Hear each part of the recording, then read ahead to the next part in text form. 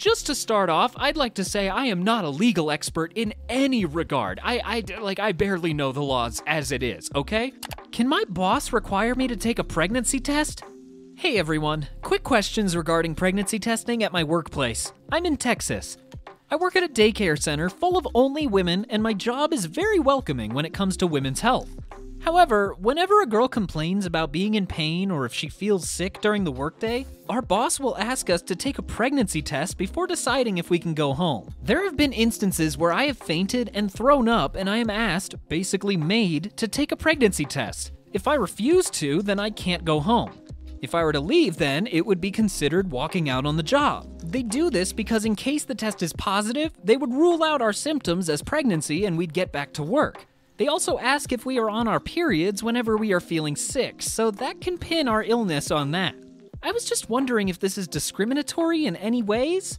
It just feels so invasive having to do this just so I can go home if I'm feeling sick at work, especially when I'm taking care of kids. Just gotta keep saying it, not a legal expert, but yeah, that seems really dubious. I don't think an employer is legally, I don't think an employer is allowed to make you take a pregnancy test. What is happening?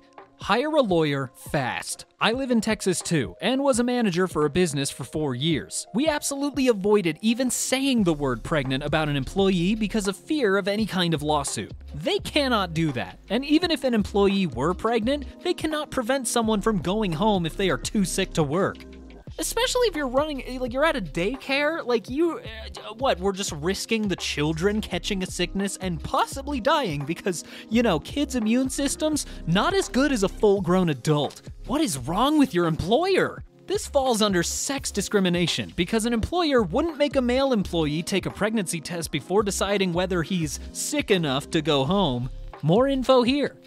Does your employer have at least 15 employees? If so, I'd notify the EEOC. Requiring disclosure of medical information as a condition of employment is a pretty clear violation of the Equal Employment Opportunity Act.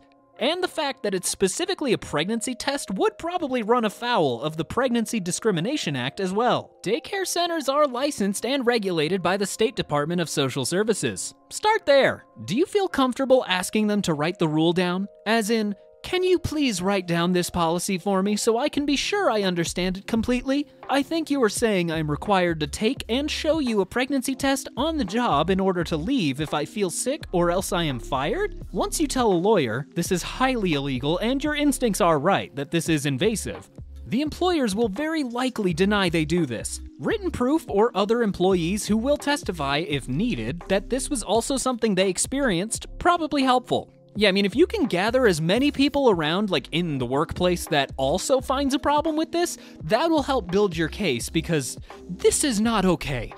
This seems problematic in terms of sexual privacy. Check with your state's labor department. We have constitutional rights which can be somewhat infringed upon for legitimate purposes, and your employer has interests that are important. But for your employer to infringe upon your privacy and require you to disclose sexual/fertility/reproductive information in order to protect their legitimate business purposes seems so far out of balance. This is appalling. Please report them. This is a gross violation of your rights. I couldn't have said it better myself. This just feels really gross. I'm not a lawyer, but your employer is a monster. Get a consultation with an employment lawyer to see what can be done now, and start to window shop for a new job. This is awful.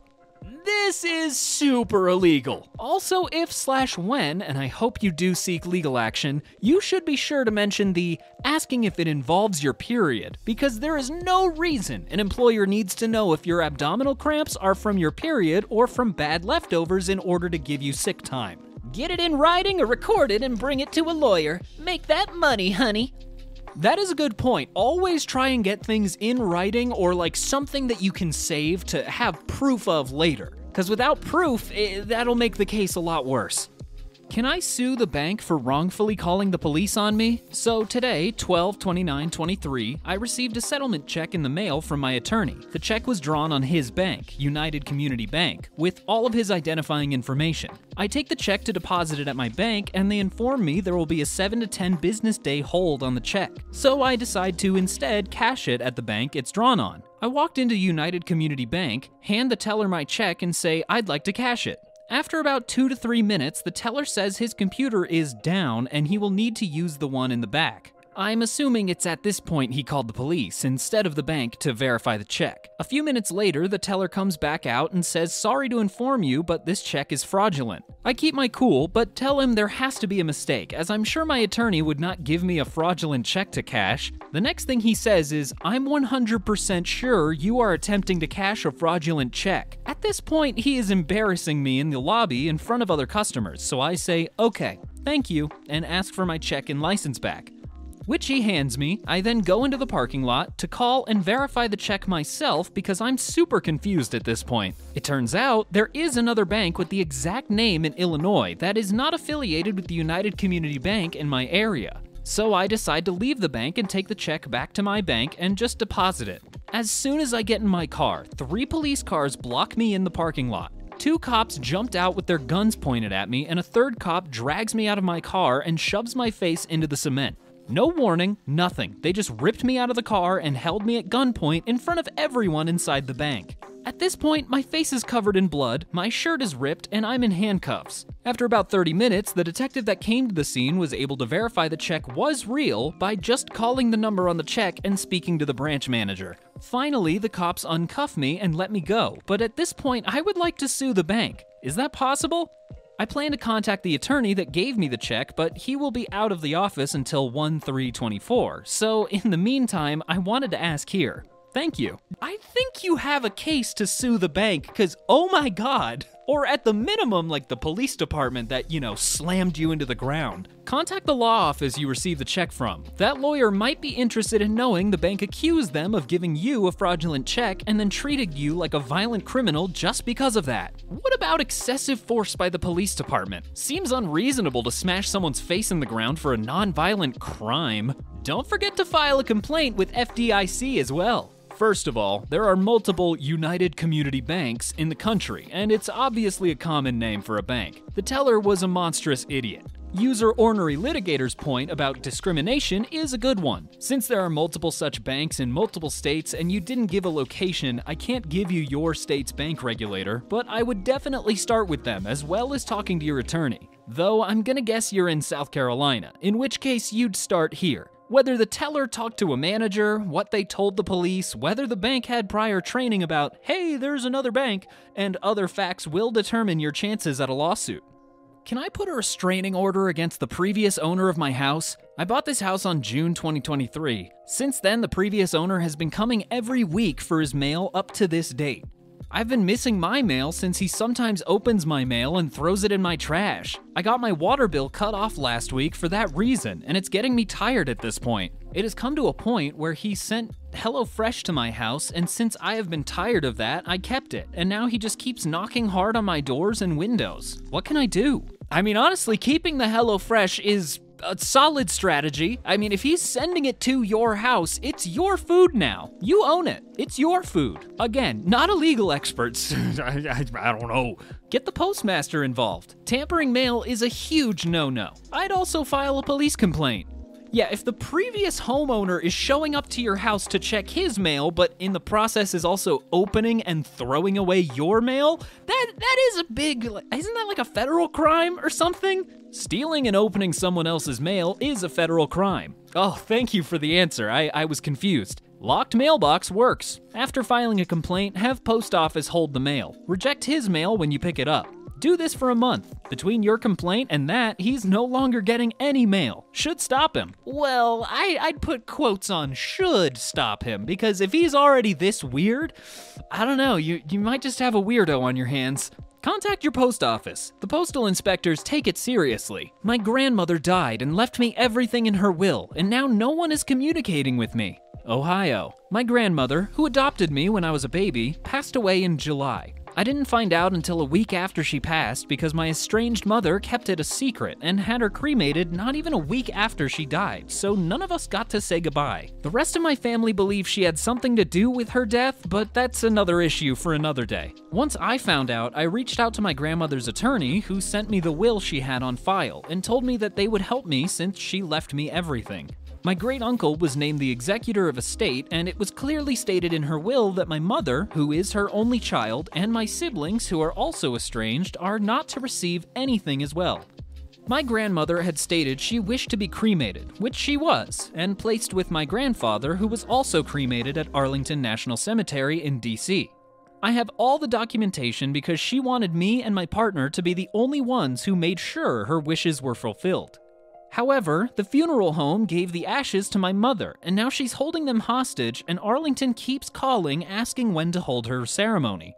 My question is, what am I able to do to get her ashes and valuable property back? Currently, there's a wrongful death lawsuit pending against the nursing home my grandmother died in, so I was told by her attorneys that I can't claim anything until the lawsuit has concluded. I have requested that I be included in the communications from them, but they insist that only my uncle needs to be involved, and him and I don't talk at all, so I know he won't keep me informed on anything. I just want to make sure she is properly buried and that I can get her heirloom she left for me. I'm worried my mom is going to try and steal some of it like she has in the past. I also lived with my grandmother up until I moved in with my partner a few years ago, so a lot of my property was still at her house, and I want to make sure I get that as well. I know this seems like a lot, but I would very much appreciate if anyone can please shed some light on this situation. I have plenty of friends who are attorneys or judges, but none of them specialize in probate law, so it's hard to get an answer. One thing you need to understand is that the lawyer you're talking to is technically representing your uncle. Your uncle is the executor. You aren't privy to their conversations they have with him because he's their client. You have to treat them like an opposing party. If you want your grandmother's ashes, you need to write a letter to the law firm requesting that the ashes be delivered to you in order to fulfill your grandmother's wishes. Just remember that the remains/ashes are not deemed part of the estate, so the things left in the will to you need to be treated differently to the ashes. If the executor fails to protect the property, they are personally liable and can be sued. Sometimes it is useful to remind them of that. I suggest you start looking for an estate lawyer who practices in your grandmother's state. Yeah, that would be pretty useful, I'd say, getting an actual trained lawyer who knows this information rather than a Reddit post. It would probably be a good idea. You need your own lawyer. The company representing your uncle is representing your uncle. This is also further complicated by you having effects at your grandmother's house, and the fact that her ashes were delivered to the wrong party. Get a qualified lawyer working for you ASAP. You need to hire an attorney ASAP. It sucks that it's a holiday weekend. You're probably not going to get anywhere until Tuesday, but start looking now. Get recommendations if you can from people you trust. Then your lawyer can file some emergency motions to protect assets and get you the ashes. And then your lawyer can sort everything out. Laws vary by jurisdiction, but generally speaking, ashes are considered property of the estate. As the executor of the estate, your great-uncle has a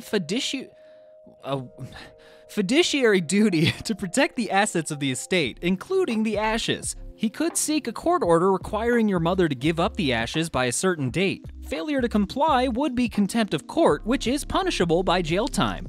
Sorry, these are really big words for me. I read at a 3rd grade level. Give me some slack, okay? There's only one answer to your problem. Find and retain legal counsel now. Do not pass go, do not stop, get a lawyer before it's too late. Someone is in jail under my name for the last 6 months, and it ruined my life. Someone got arrested using my name in Broward County, and because of that, I have 3 felonies under my name, and it cost me my job. I can't apply to a new apartment or job. I'm stuck as if I'm the one in jail. In July, someone went to jail and gave the police my name and information and got booked as me, but this wasn't his first time going to jail. He's been there at least 3 to 4 times before, including prison. I found out after I got pulled over and the police officer looked at me crazy, saying, "Aren't you supposed to be in jail?" I was so confused. Then I looked myself up and seen everything. I was sick to my stomach. My job soon after suspended me and I've been unable to find a new job. I had to surrender my apartment because I had no money. Can't even get a new one because of my record. I called the courthouse and asked how this is even possible and can't get a straight answer. They keep saying it'll fall off. It's been 6 months. Do I have a case to sue? I would surely hope so. I mean, especially for the court just to be like, it'll go away. But half a year is too long to go without being able to get a job with false felonies on your record. Stop calling the courthouse. They don't have an answer. You go to the police station in the county he used your name and ask to report criminal impersonation. Did he use your exact name, date of birth, and social? I've done this already. I have an identity fraud case open right now. The problem is they still haven't taken it off. They said it'll fall off, but it's been in my background for the last 6 months. I had a similar thing happen to me in Texas. I had been living out of state, and when I came back, I applied for a job and was informed I could not be hired due to my felony record. Apparently, someone using my social and name was arrested for felony DUI. I had to go down to the sheriff's office and get fingerprinted and have my picture taken. The district attorney then wrote a "not me" letter that I submitted when my background was run with my potential employer. Eventually, it stopped showing up on my record. I don't know why, that feels crazy that you can go to the district attorney and have them write a "not me" letter like, oh yeah, that crime that you see on my record, not me, wasn't me, nope, just kidding. Our system is messed up. Did this person use your name, or did they use their own name that happens to be the same as yours? Who are you hoping to sue? We have completely different names and birth dates. This person looks like a whole crackhead. Different height and skin color. The county or police department for allowing someone to even get that far using my name. He's literally going to court using my name. Lawyer here. The courthouse clerks and law enforcement are not your advocates. You need a lawyer to advocate for you. I know it's probably true, but I hate when lawyers pop up like this because it just feels like advertisements. It's like, ooh, you can't handle this yourself. Pay me $30,000 now and I'll fix it. Your fingerprints shouldn't match his. If he has priors, his prints should have matched him, not you. I mean, I guess I can see the problem coming in. If OP never had any crimes, never had his fingerprints put in, they probably just took the crackhead on his word and were like, yep, you're this guy, we'll get your fingerprints and keep it under that name. Not a lawyer. You can request a background check from FBI.gov for $18 and dispute charges on it. You'll need to go to the post office to submit fingerprints. Dispute the background check with the background check company and provide a copy of your identity theft report and all related documents. They have to block the information that resulted from identity theft within 4 business days. Speak to an attorney. You might have a case against the county for failure to properly identify the person being arrested. Yeah, I thought when people get arrested, there's like a little bit more of a thorough search into who they are rather than just, hey, what's your name? Sure, we'll believe that. Come on, that's so silly. My son's 15-year-old former teacher, 35 male, tried to invite him over. My 15-year-old son called me from his friend's house tonight to tell me that he called the police. His former band teacher, for 4 years in a row, asked him if he wanted to come over for a party. Then, a party for just you and I. Then goes, I keep forgetting you are only 15. That's not okay. Unless you think it's okay. Ugh, gross. Oh, gross. Some backstory. My son is a musician and has always looked up to this teacher. I have been on band trips and marching band competitions, and I was fond of this teacher too. When this teacher accepted a job at a different high school in the county, I knew that my son had messaged him on social media. He really looked up to this teacher, and I felt like he was a great influence and example of how one can use their love of music as a career. My son has always been open, and I have seen the messages in the past because, of course, my son is a child and this was an adult, so I kept my eye on it for that simple fact.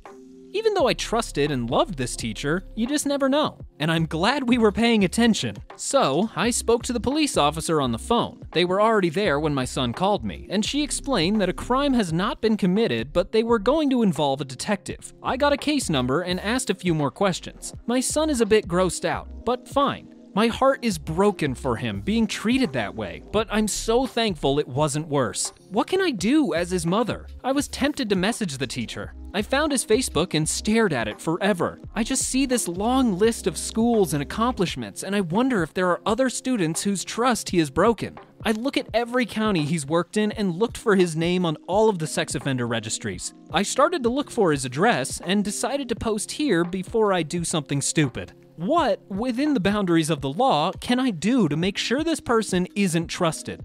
I know they said legally no crime was committed, but since he's a high school teacher, doesn't that make this worse? I can't just sit back and do nothing, right?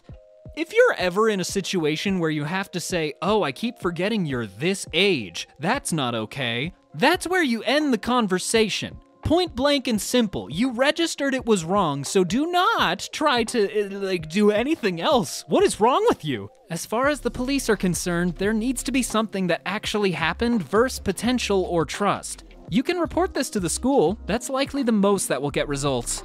Teacher here. Even if the police say a crime hasn't been committed, the teacher has almost certainly violated district policy and the terms of his contract. Are any of the messages in writing? Notifying the school district is a good step to take. Don't do anything yet. The police can potentially do a sting. It may not be effective if the teacher knows he has been reported. I mean, I guess, but that also, why?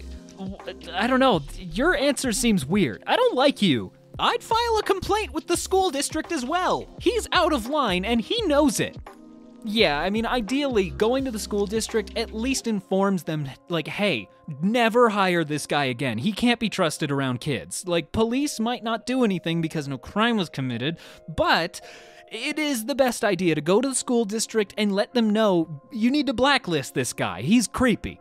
You report it to the teacher's governing body. They have standards of professionalism and he probably violated. You get his teaching credentials revoked. This is a great solution. The licensing board in your state will want to know, especially if you have screenshots of the messages. I think I would be bringing the conversation to a school board meeting. This is unacceptable behavior by an adult, and in my opinion, he was trying to groom your son. Chances are, if he is consistently switching schools, it's the same as cops consistently moving departments. He was caught doing something bad, but the school didn't want the bad publicity, so he was allowed to leave and get another job somewhere else. I have never thought of it like that, and that is so despicably disgusting. I cannot believe that that actually happens, because it does, I bet. Are teachers a regulated profession in your location? In mine, they are. When this occurs, people often lodge complaints to the teacher's regulatory college where they can take action to suspend or revoke their teaching license in an official hearing. This example is in Ontario. My wife stopped working when we got together to find herself. We have no children. Will I still lose everything if I divorce? Hi, I have been married for 11 years, and since we got married, my wife stopped working, as she needed some time to find herself. That lasted till now, and still is going on. I work pretty hard, 12 to 14 hours a day, including most weekends, and spend very little. Multiple times we had discussions about her finding a job or at least trying to spend less. I've been in a relationship that is toxic. She doesn't work, she doesn't take care of the house, and she doesn't want kids. She just travel with her friends and when home mainly watches TV shows. She has little to no grasp of the real world. For some example, I have to do my own grocery and cook my own food for the last 6 years or so. We've been sleeping in different room as well for as long as I can remember. She sleeps on the master bedroom and I sleep on the bed couch. It was supposed to be temporary for a reason I don't remember, but ended up being like that and never changed. I thought about divorcing for a while, but she never worked and most of my money are in the house and my 401k. If we divorce, will I lose half of everything I worked hard to get? I'm exhausted. I'm close to 50 now, and I planned my life to be able to retire early, barely spending anything and working as hard as I could. If I divorce and lose half, I don't know how I'll be able to do that. I feel trapped. Edit. Thank you all for the answers. It seems the best way is to connect with an attorney. It might be more optimistic than I first expected. Thank you again. I think taking the first step and talking to an attorney is what I'm gonna do. Thank you so much. Ooh, yeah, that's not a great situation to be in. And from the sound of it, you didn't get a prenup, so that will make it a little difficult. 50% now or 50% later in life after you have more money. You still have time to build a nest egg for retirement. You need to find someone who wants to be with you. Start giving her a budget and not total access to all your money. Go talk to a lawyer. Please note that North Carolina family courts require for the parties to be separated for 1 year before a divorce can be filed. This threshold makes things challenging since you may have to pay for 2 dwellings. Good luck. If you are in an ED, equitable distribution state, as opposed to community property, you could argue that she shouldn't receive a 50-50 split. It would also benefit you to convince her to start working before you divorce her.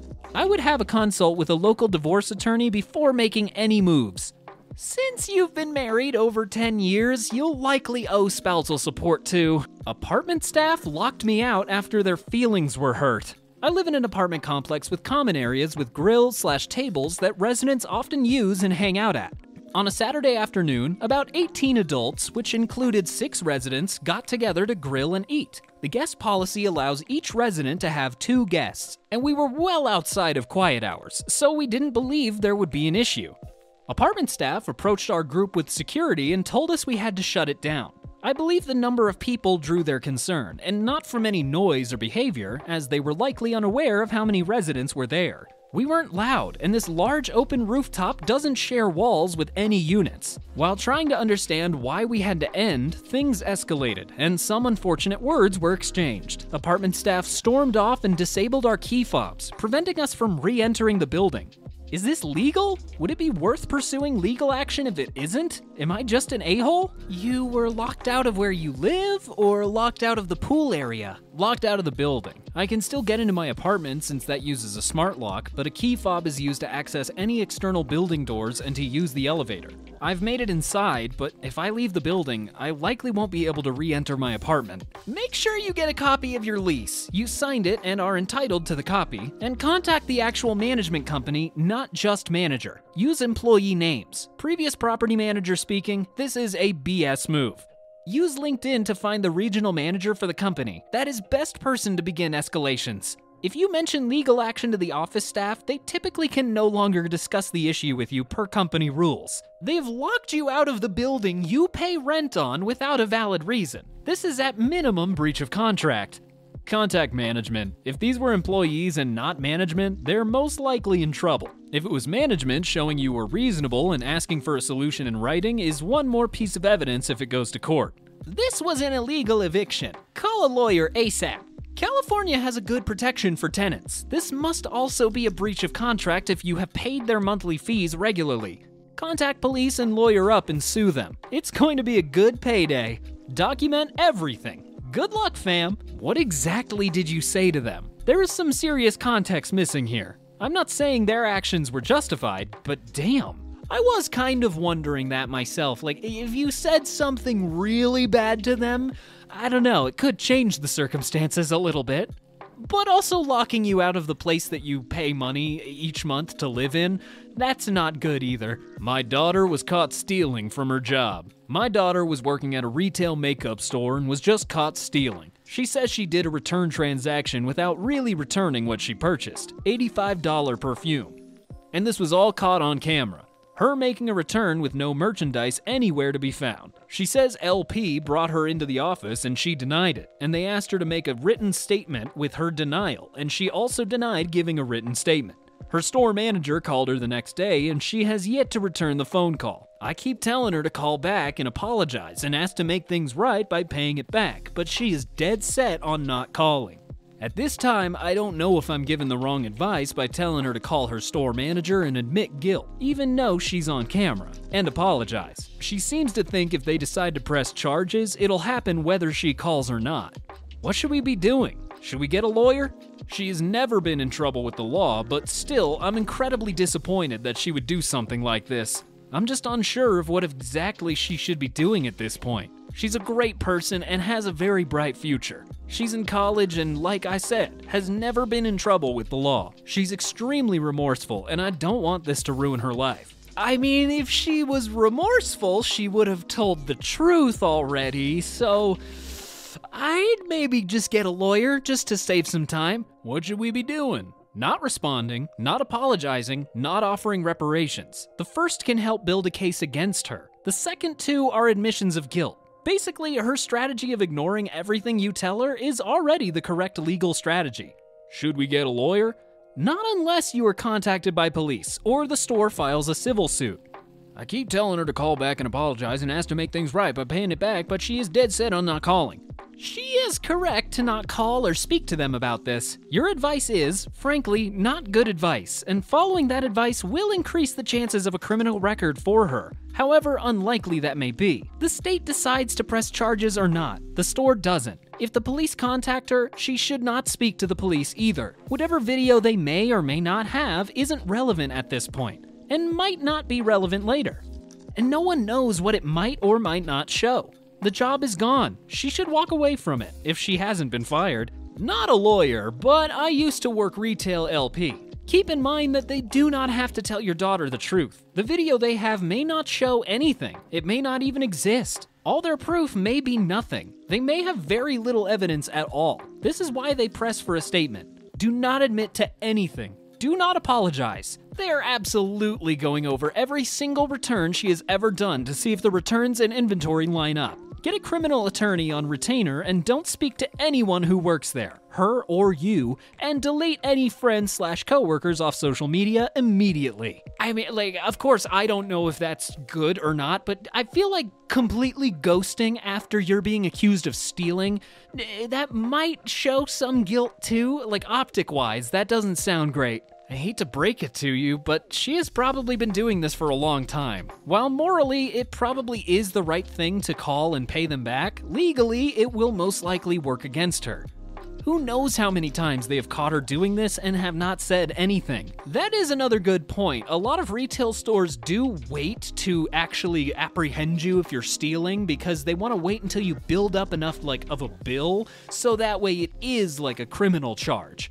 Not saying that's what's happening here, but, just good to know. Well, I think we all learned a valuable lesson today. I don't know anything about the legal system. Thank you all so much for watching. Once again, my name's Brandon. Bye!